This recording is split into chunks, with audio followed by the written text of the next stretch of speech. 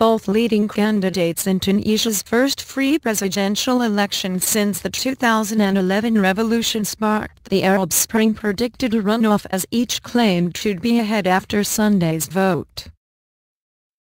The election is a milestone in the North African country where a popular uprising set off a chain of revolts that saw several Arab dictators toppled by citizens demanding democratic reform. The campaign manager for incumbent Moncef Marzouki said he is neck and neck with Beji Caid Essebsi, the pre-polling favorite among 27 candidates vying for the top job. "At the worst we are even, but at best we're between 2 and 4% ahead," Adnene Mancer told reporters after polling closed. "Our chances are good as we go into a runoff next month," he said.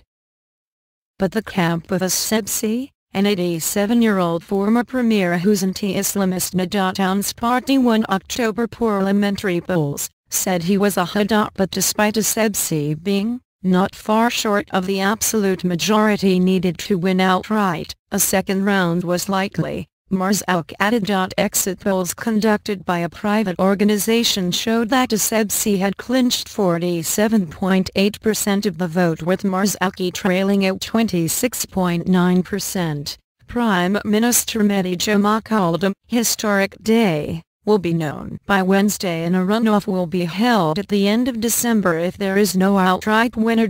Please subscribe the video.